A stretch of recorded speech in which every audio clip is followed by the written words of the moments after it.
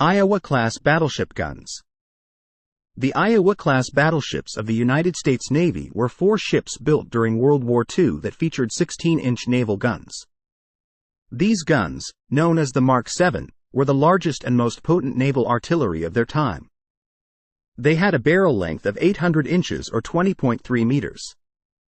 The length of the barrel contributed to the gun's ability to achieve high muzzle velocities and long-range accuracy. They could fire projectiles over distances exceeding 20 miles at a rate of about 2 rounds per minute. The guns fired various types of projectiles, including armor-piercing shells, high-explosive shells, and more specialized ammunition.